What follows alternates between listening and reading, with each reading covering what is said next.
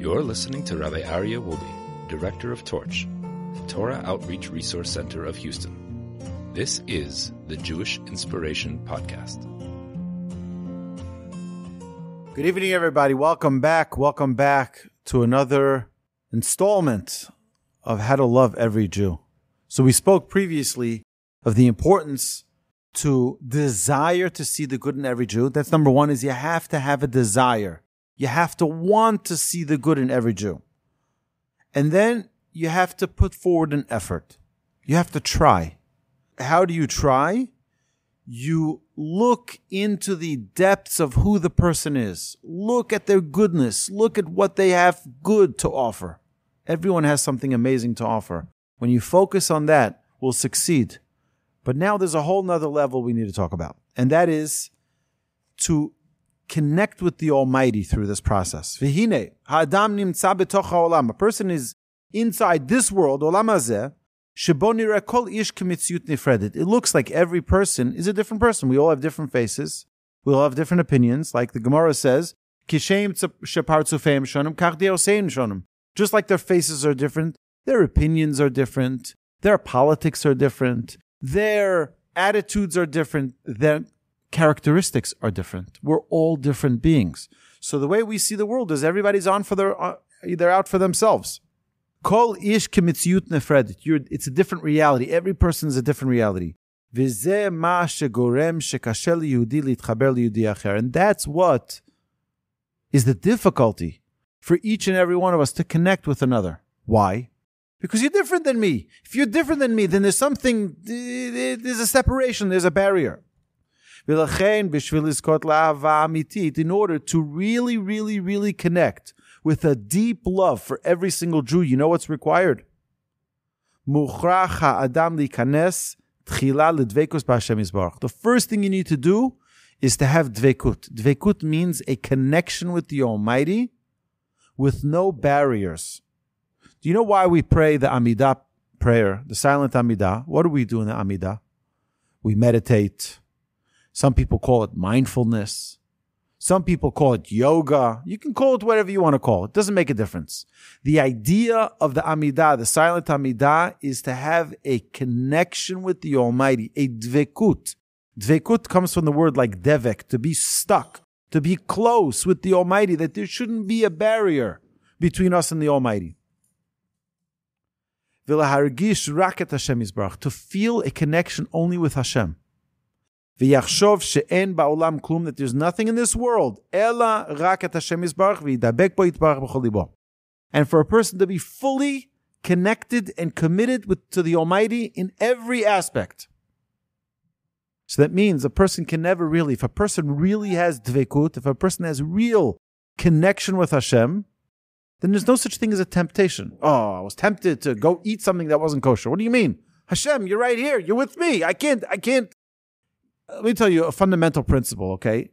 Every mitzvah aseh, which is a performative mitzvah, is something that brings you closer to God.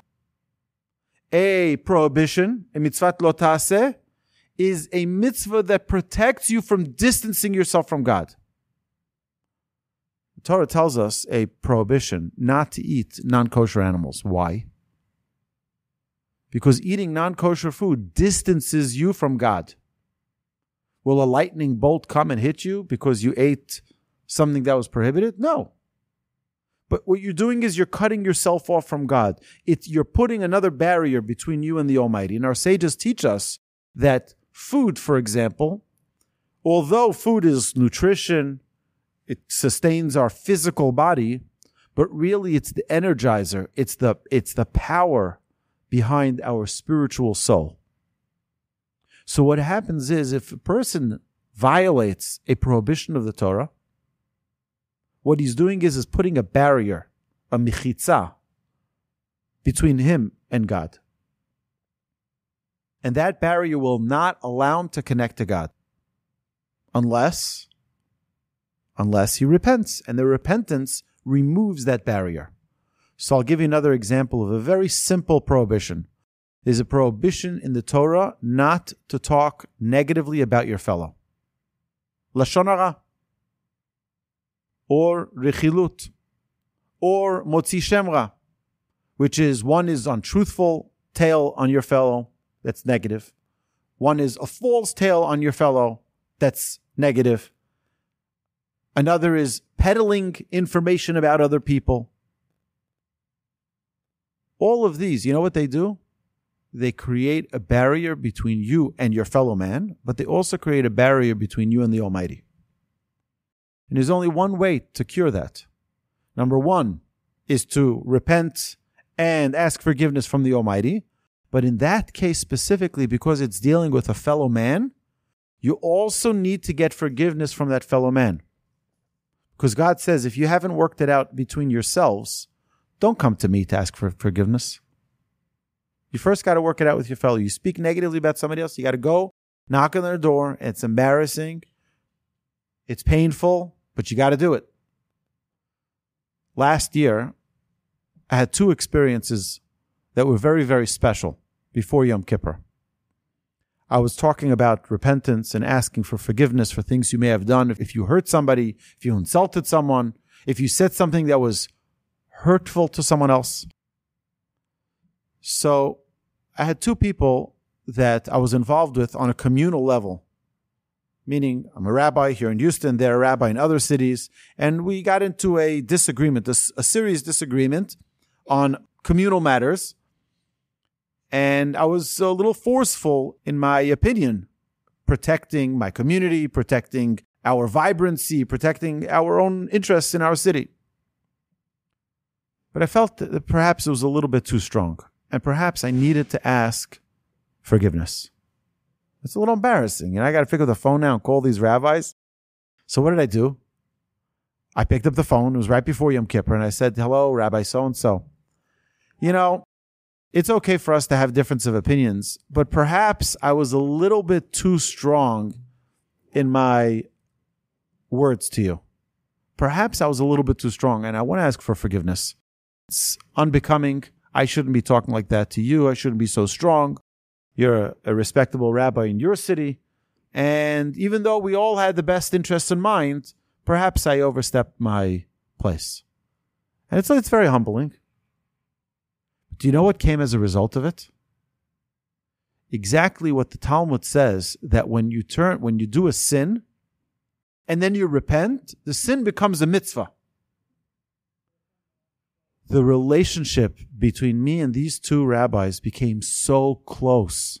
We ended up talking for another hour on the phone. Schmoozing, talking about this and talking about that. We became so close through the process. You know what? Sometimes you have to look at the picture and you see, you know what? I made a mistake perhaps. Let me go and apologize. And you make amends. Now you can come and talk to the Almighty and you can say, you know, Almighty God, look, I made a mistake. I did something that I shouldn't have done perhaps. But you know what? I worked it out with him. I need now your forgiveness. And then that's a whole new level. That's a whole new level that we can come and we can say, Hashem, it's not just I'm asking you for a freebie. You forgive me. That means the relationship. What's the whole idea? What are we talking about here? The whole relationship that we have with the Almighty is very connected to the relationship we have with our fellow man. Our sages tell us that the relationship that we have with our spouse is a reflection of the relationship we have with the Almighty. If we're selfish with our spouse, we're probably selfish with the Almighty. If we're giving with our spouse, we're probably giving with the Almighty. The idea here is that it's a full package. So now let's go back to our topic where we're talking about loving every Jew.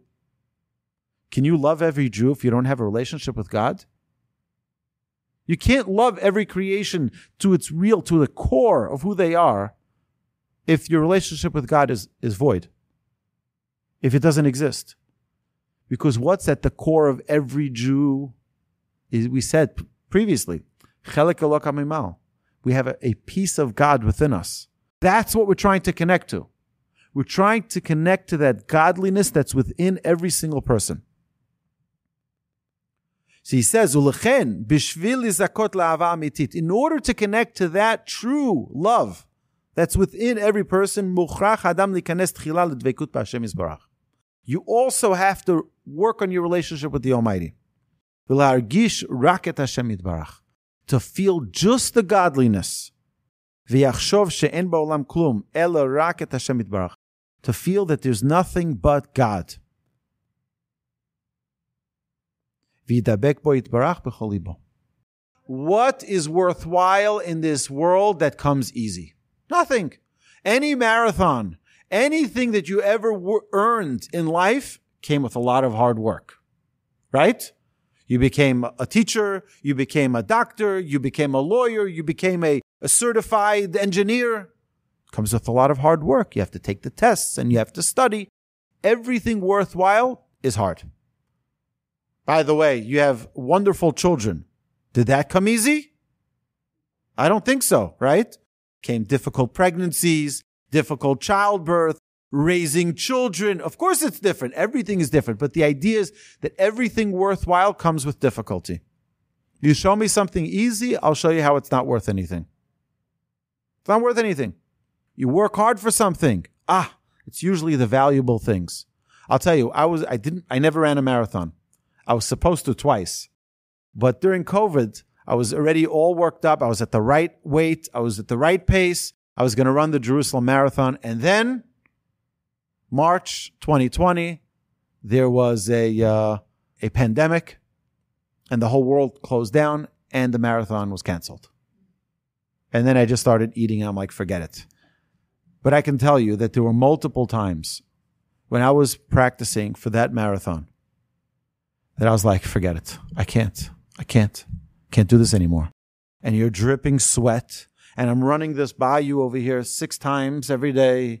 I'm trying to get my 20 miles. I'm trying to get it up to 22 miles and 24 miles because it doesn't come easy. How many times your feet are aching? How many times your back is hurting? And how many times you I just can't do it today. Anything worthwhile. So I need to get the bumper sticker 0.0 because I never ran the marathon. And after you feel that closeness with God in a real way, now you have to descend back to earth. Now that I feel that closeness with God, we have to descend to reality. Then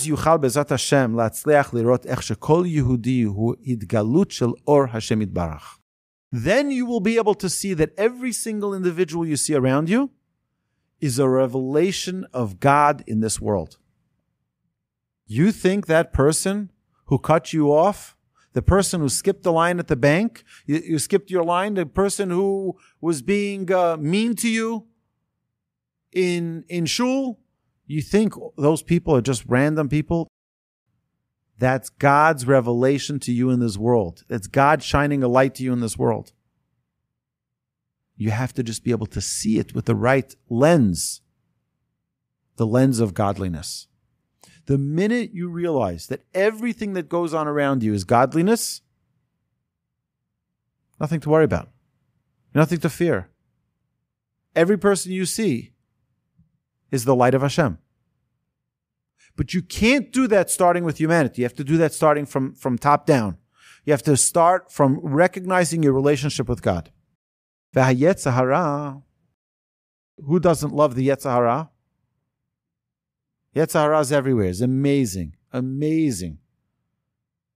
Yetzahara does not give us a respite. He doesn't give us a chance to stop. I'll tell you, we started a new class on Thursdays at 2 p.m. Central Time with Rabbi Aryeh Wolbe. And it was, this week was our 3rd week. That means it's locked in. This is our 3rd week with this class as well. It's locked in. That's it. Put it on your calendar. We're locked in. So what happened? There were a number of technical problems to get the class started. All right, what's the big deal? It's like just get on Zoom, record, and go, right? It's not so difficult. Yetzirah didn't want it. And as soon as Rabbi Brody got on, there was a problem with the sound. We worked this out. We have like studio quality microphones. We have it all worked out, all in Ashdod, set up in his house. For some reason, nothing was working. As soon as we were able to get it to work, he says, you see how much the Yetzirah is afraid of what we're doing here? People are going to grow. people are going to connect with God? Yetzer Hara is not going to give you a free shot. You think he's going to just let you do it because you have a good desire to do something? He's going to get things in your way. He's going to you're going to get an appointment that you didn't know about that you could cancel, but you don't want to, because Yetzer Hara is going to find ways to block you from doing the good things that you want to do. It's very crafty. He'll always find a way to put a stumbling block. Always. And he's very good at it. So he says, what does the Yetzer Hara want to do? Rotzel balbel otanu. He's trying to confuse us. When he sees a Jew connecting with God in a real way, having this dveikos,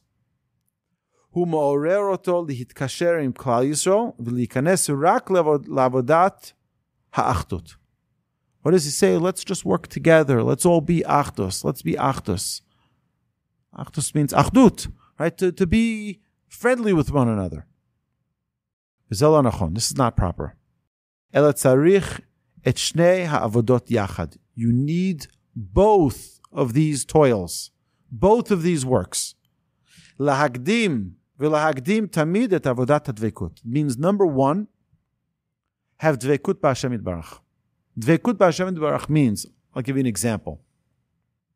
There's something called, this week we had a great guest in town. His name was Rabbi Chaim Kramer. Rabbi Chaim Kramer is the founder of the Breslov Research Institute. He put out about 80, 90 books in 6 different languages. It's amazing the work he's done. He's written himself 30 books of his own. Unbelievable, a real Torah scholar. I was talking to him on the drive when I picked him up from the airport. I was talking to him about different things, and he was like, "Yeah, that's the Gemara in Shabbos, and that's the Gemara in Eruvin, and that's the Gemara in Sanhedrin." Like this. He knew every Talmud. Amazing. So he was talking about what does it mean to have dveikut. To have dveikut, this topic that we were talking about. Dveikut means that there's no interruption between my relationship and the Almighty. There's no barrier, and there's nothing that gets in our way. Now, if you talk to the real Breslov people, they'll tell you that a person has to serve Hashem 24/7. Now, what do we know? We know, what is it supposed to be? 24/7. What happened to the last hour of the day? 1 hour a day, Reb Nachman says, a person should do hitbodedut. Hitbodedut means to be boded, to be in isolation, to be just you and the Almighty. You see the problem, and this is why it's so important in our generation particularly, to do something like hitbodedut, is because we have these things. Everyone familiar? We have phones, and we have internet, and we have computers, and we have televisions, and we have, do people still do movies, VHS? No, they don't do that anymore, right? No more Blockbuster, right? It's like people, because everything is so quickly accessible, everywhere, on our palm, on our fingertips. We have distractions left and right. 1 hour a day with no distraction. You know what's amazing? Because this is known as a very common Hasidic way of serving Hashem. You do it bodedut. 1 hour a day.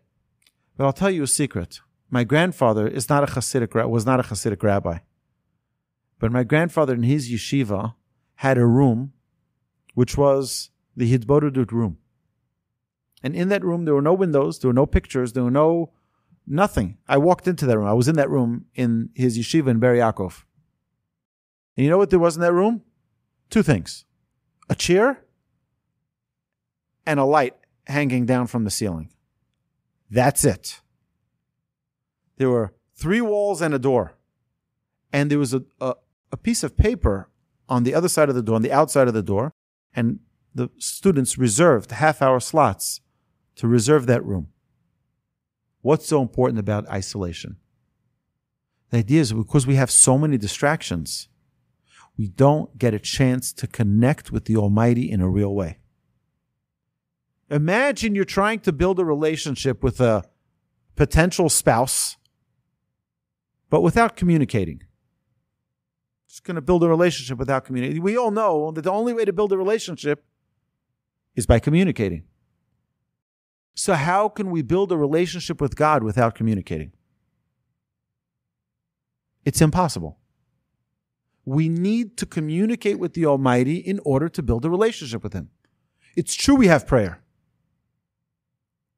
And prayer needs to serve as that. But there's another level where we're able to do this without any interruption whatsoever. We don't have a congregation there. We don't have words we need to say. We just connecting with God with our own words. That's it. Whole new level. When a person is able to connect with God and to feel that relationship with God on such a level, then we can take that to the next level. And that is, that oneness with our fellow man will be at its highest level when it comes after we built our relationship with God. When we're able to recognize the godliness that's in the world, the godliness that's within ourselves, the relationship that we have with God, and now we're able to see, one second, every person has godliness within them. Every person. No matter what the struggle is, no matter what their challenge is, no matter how unsuccessful they've always been to anything they've ever tried to do, there's a godliness within every individual. And that's what we need to identify.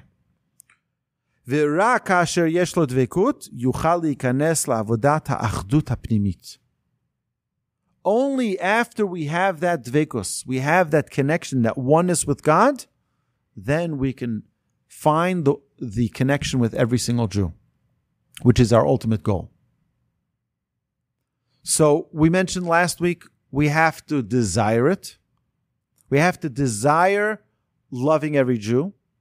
Then we have to work on it. But now he's giving the secret behind working on it. The secret behind working on loving every Jew is to build our relationship with God. That's the one ingredient that is required for each and every one of us to find the goodness in every single person. And it doesn't make a difference. I'll tell you, my great-grandfather, Avram Grudzinski, he was the spiritual leader of the Slobodka Yeshiva back in Lithuania. Yeah, I don't know where it is today. I don't know, but I'll tell you what. He was such a special man. Do you know that he worked on one trait of greeting every person with a smile, with a countenance? It took him 2 years. It took him 2 years to attain one trait. We think, I'm going to be a kind person. Boom. I went to Rabbi Wolbe's class. He talked about kindness. That's it. I'm a person of kindness. That's not the way it works. It's a lifetime of work. You see, someone who was such a holy person, someone who was such a righteous person, it took him 2 years to attain one trait. To greet every person with a smile. And you imagine, it's Friday afternoon. It's all hectic in the house. To have a smile for each of your children, for your spouse. Your neighbor comes to borrow eggs just at the wrong time. Everything is flying with a smile at every moment. You know what it takes to do that? It's not to fake it. It's not fake it till you make it. To really internally realize that everything you have is a gift from the Almighty. And when you realize that everything is a gift from the Almighty and that every person you're going to meet is a messenger from the Almighty, how can I not smile?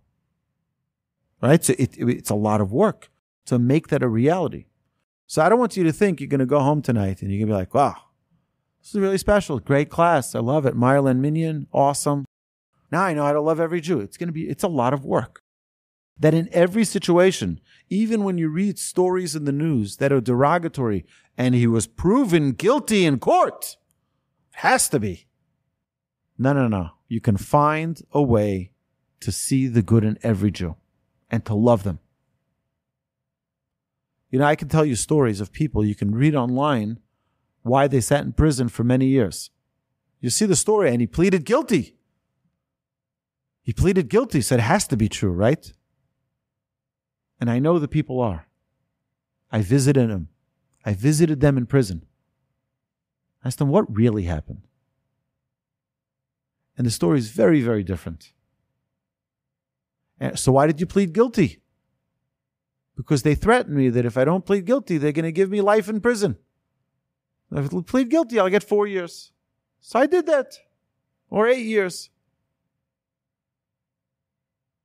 But I didn't do it, and he has the proof for it. What are you going to fight them? But the whole world sees.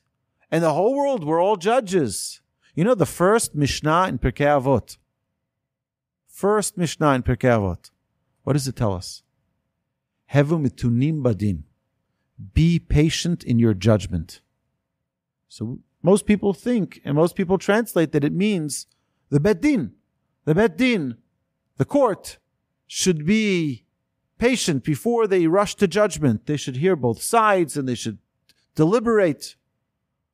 Sages tell us, each one of us are a judge. And there's a courtroom in our mind. And we rush to judgment.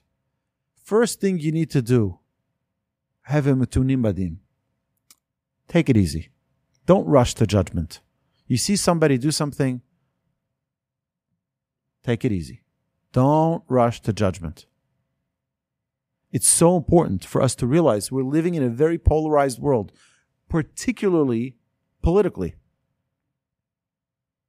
Politically, it's such a polarized world. Oh, you voted for that. You voted for that. Everyone, you're crazy. I don't want to talk to you. He's not my friend. I don't have anything to do with him. Obviously, he's crazy. Look at who he voted for. That's not the right way for us to conduct our lives with our fellow Jew. We have to recognize that everybody has a special goodness within them. I may not agree. It might not be my sharash neshama. It might not be the way that my soul is constructed. But there are 12 tribes. And the 12 tribes had different flags. And they had different qualities. And they have different virtues. And they had different blessings that they were given by Jacob. Everyone a completely different nature. Can't we all just be the same? No. We're not meant to be the same. Imagine if everybody was a plumber. You wouldn't have an electrician. And you wouldn't have a dentist. And you wouldn't have a psychologist. And you wouldn't have an engineer. It would be a crazy world. But how did Hashem create the world? Different tribes. Everyone has different things. And if you ask the computer scientist, would you ever want to be an electrician? He'll say, are you crazy? I don't want to touch that stuff. And if you ask a dentist if they want to be a plumber, they'll be like, are you crazy? Everyone's so happy in their own thing. But everyone's uniquely different. And everyone has different tools. And if you bring an electrician tools from a dentist, he's not going to be able to help you. Everyone has their own unique tools too. We need to realize that everyone is unique and everyone is special. And we have to learn to appreciate the specialty of every human being. The best way to do that is by first building our relationship with God. Because when we build our relationship with God, then we're able to see that godliness in every Jew. We're able to see that spark within them. So even if someone is doing the craziest thing, like we mentioned last week, all the extremists are Jews. We mentioned that, right? All the extremists. You think of some extremists, like, what's wrong with them? You're able to see, look at their mercy. Look at their compassion. I don't agree with it, but look how special it is. There's a godliness there. All right? So you don't have to vote the way they vote. You don't have to live the way they live. You don't have to act the way they act, but you have to recognize the godliness within each one. All right, so we're going to stop here. God willing, we'll continue, but I want to wish you all a safe summer, a healthy summer, a happy summer, and B'ezrat Hashem, a dveikut-filled summer, a summer where we're able to use this time that we have a slower schedule to connect with the Almighty and to bring godliness into our life, and hopefully see that in every person around us. Amen. You've been listening to the Jewish Inspiration Podcast, a Torch production. Become a supporter at torchweb.org. because your assistance enables more Torah learning around the globe. To find more lessons offered by Torch, please visit torchpodcasts.com.